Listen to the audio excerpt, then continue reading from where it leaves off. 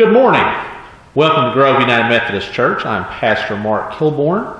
2,000 years ago, Jesus rode into Jerusalem. And as he rode into Jerusalem, he was greeted by a crowd who gathered around the sides of the streets, laying down palm branches, laying down their cloaks, and shouting, "Hosanna! Hosanna in the highest! Blessed is he who comes in the name of the Lord." They were there to praise the Lord. And today we are here to praise the Lord. So I invite you to join your hearts in praising our Lord and Savior, Jesus Christ.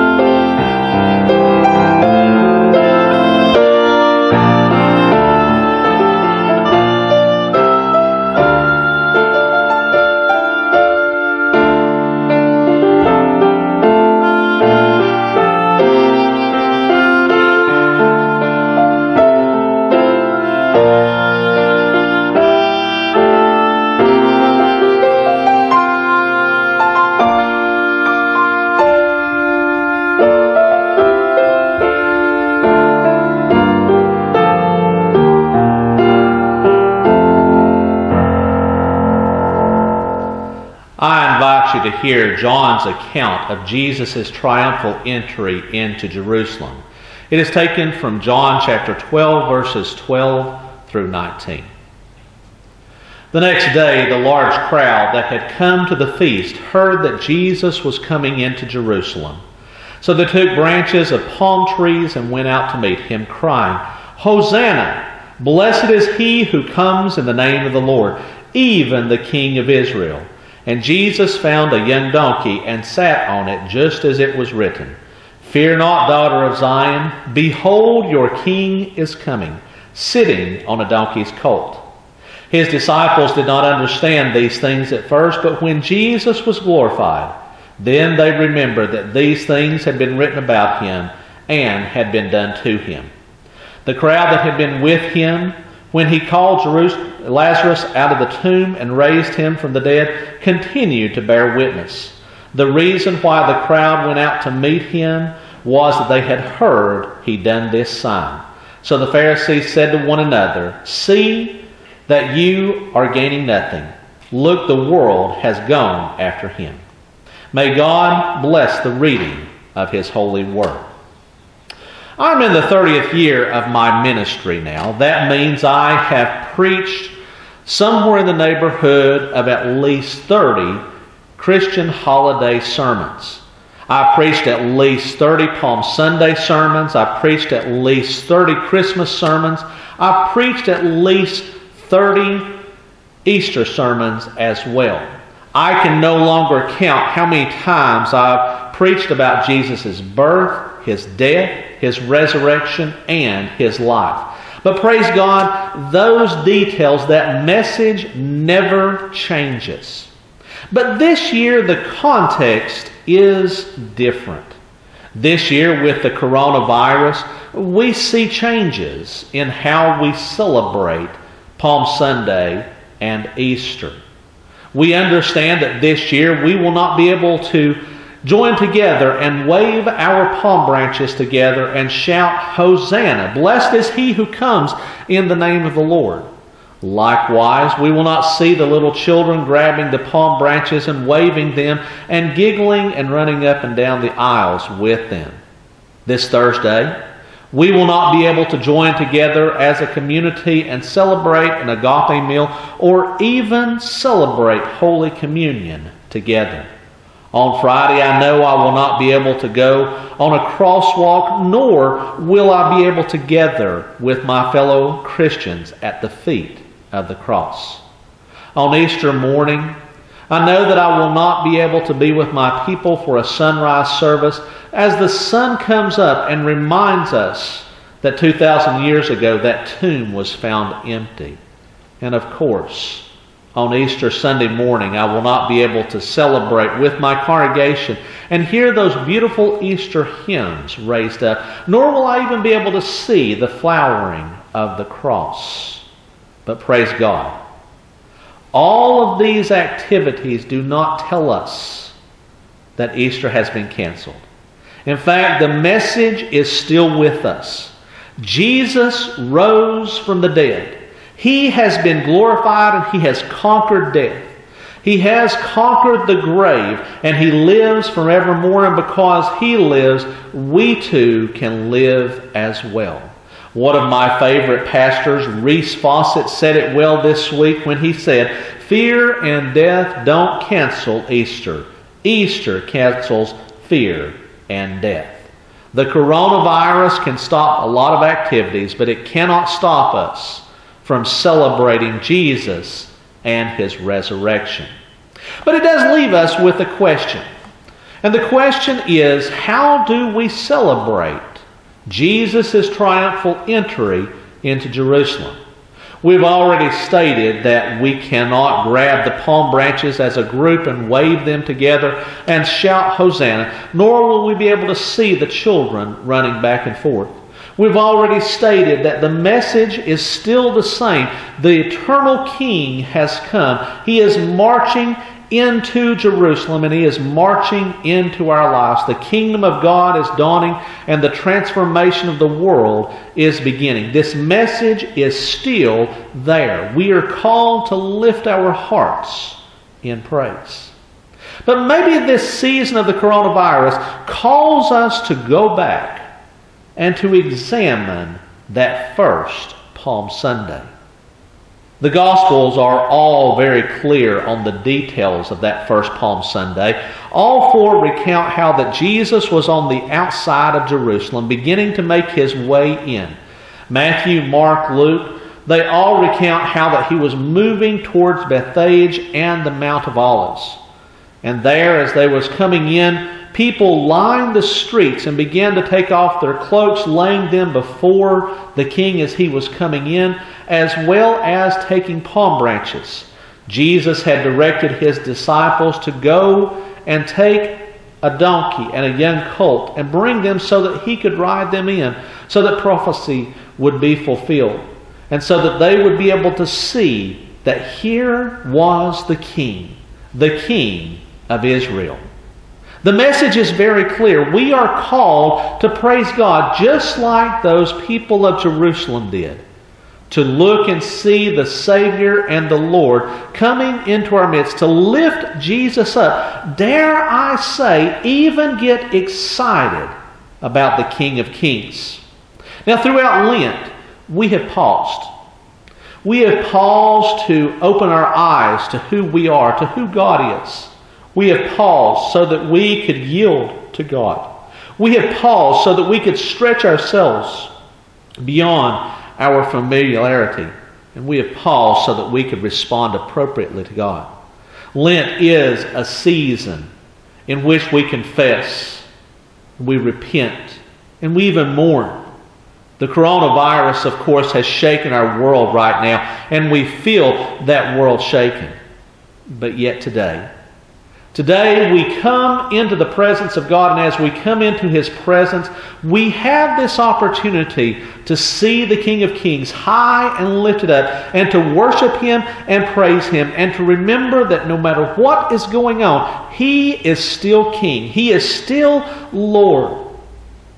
In this time of the coronavirus, all of our idols, all of our distractions have been stripped from us. And it's now that we are face to face with God. We're called to praise Him, and we ask, can we still praise Him? And the word is yes. Yes, we can. But we must make a conscious decision to do so. This is where the rest of Palm Sunday, the Palm Sunday story comes in. And it is usually not the story that we share on Palm Sunday. Because when we look at it, we see a different statement that is made. In Matthew, Mark, and Luke, immediately following the Palm Sunday story, we see a number of stories that come together that we often take apart and don't use as a whole, but it's almost as though they are meant to be as a whole. We see the cursing of the fig tree, the cleansing of the temple, Jesus' authority being challenged, the parable of the tenants, Jesus weeping over Jerusalem, the parable of the two sons, and the parable of the wedding feast. John follows just a little bit of a different way of going about what immediately happens after Palm Sunday. And he tells how that some Greeks came to him, and in the midst of this, he asked them a question. He says, "Truly I say to you, unless a grain of wheat falls into the earth and dies, it remains alone. But if it dies, it bears much fruit. Whoever loves his life loses it, and whoever hates his life in this world will keep it for eternal life. If anyone serves me, he must follow me. And where I am, there will be my servant also. If anyone serves me, the Father will honor him." Immediately following that, John then talks about how Jesus says the Son of Man must be lifted up. And then in a telling statement, the people of Jerusalem all say, "Who is this Son of Man?" Which causes Jesus to launch into this statement about unbelief. And then it closes with Jesus talking about what it means to believe in Him. While all these stories are very varied and different and can be preached on in and of themselves, they are all consistent upon this message. Praising Jesus and welcoming Jesus into Jerusalem is not so much about what we do with our voices. You see, we can easily come and praise God with our lips and yet keep Jesus far away from us with our hands and our lives. We can welcome Him into Jerusalem and still keep Him at arm's length. And one of the greatest signs of this is that within days of the Palm Sunday event, where people were praising God, within days there were people that were ready to kill him, and that they would abandon him and allow him to die upon a cross. Palm Sunday is a challenge to us, a challenge that we are called to not just praise God with our mouths, but to literally praise God with our lives. Our greatest praise comes when we live a life of glorifying Jesus. There's a story that is told about John Wesley when he was about 21 years of age, and he had just begun Oxford University, and there it was said that he was slightly snobbish and sarcastic. And as he was going about his life, there was a porter there that was very poor. And he only had one coat and didn't really have a lot to be happy about. But yet this particular porter was known for his joy.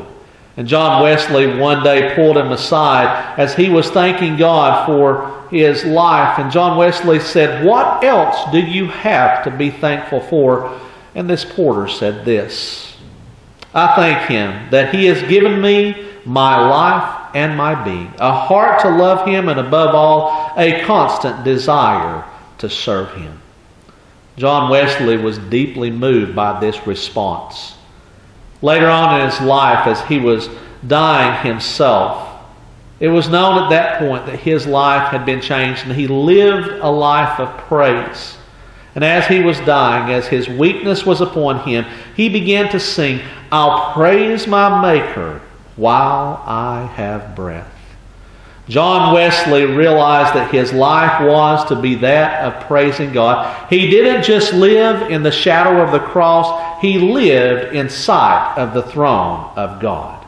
This is our invitation to Palm Sunday, to come and to praise God, to not just wave the palm branches and shout Hosanna and to say, "Blessed is he who comes in the name of the Lord," but to make a decision that our lives will glorify God and lift him high, that people will be able to see day in and day out that our lives are a testimony to how good God is.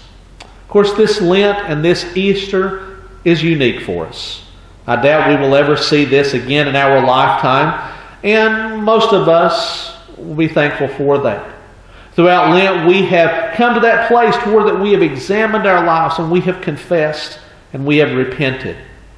But now we come and we see how that the coronavirus is transforming our lives. Too many are caught up with what is going on around us, but our distractions have been stripped away. The distractions of our jobs, our success, our motivations, our social entertainments, our interactions, we have been left bare and vulnerable. But our eyes have been opened to the reality. God has been all that we have ever needed. And God is still on the throne. And Jesus is calling out for our praise. For us to see this risen Savior marching into Jerusalem and into our hearts. And we are called to make this decision to praise him and to worship him. So I invite you today in this Palm Sunday to make a conscious decision to lift his name up and to worship him in your life. Amen.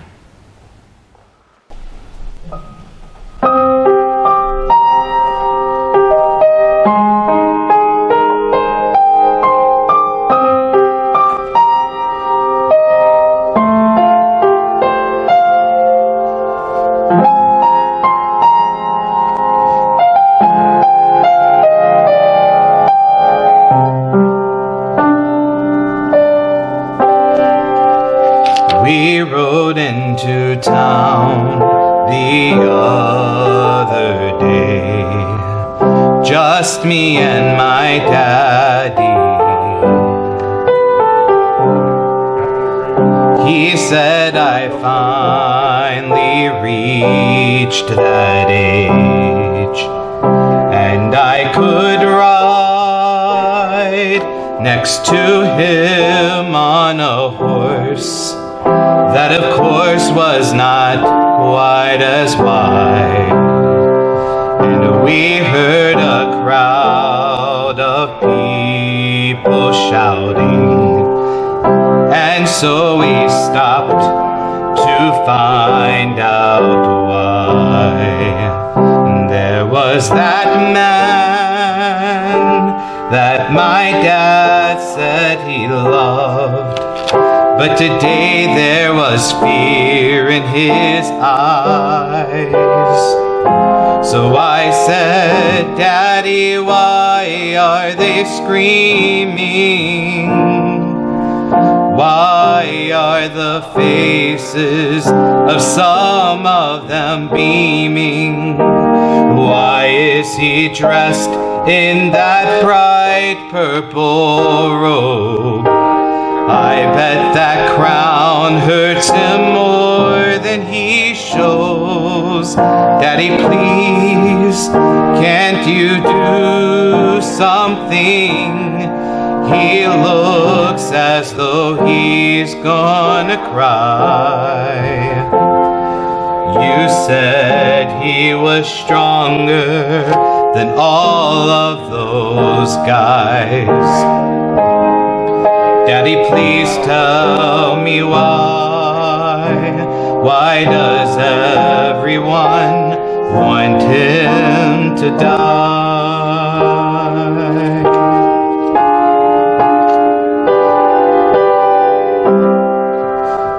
Later that day, the sky grew cloudy, and Daddy said I should go inside. Somehow he knew things would get stormy. Boy, was he right. But I could not keep from wondering if there was something he had to hide. So after he left, I had to find out. I was not afraid of getting lost, and I followed the crowd to a hill where I knew men had been killed. And I heard a voice come from the cross, and it said, Father, why are they screaming? Why are the faces of some of them beaming? Why are they casting their lots for my robe? This crown of thorns hurts me more than it shows. Father, please, can't you do something? I know that you must hear my cry. I thought I could handle a cross of this size. Father, remind me why.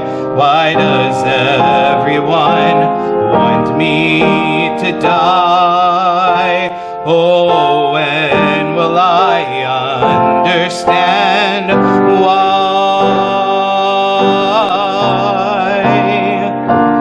My precious son, I hear them screaming, and I'm watching the face of the enemy beaming. But soon I will clothe you in robes of my own. Jesus, this hurts me much more than you know.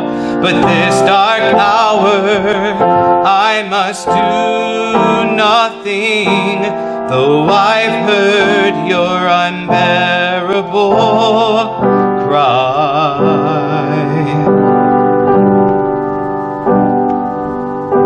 The power in your blood destroys all of the lies.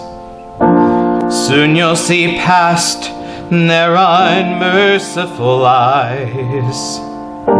Look there below, see the child, trembling by his father's side. Now I can tell you why.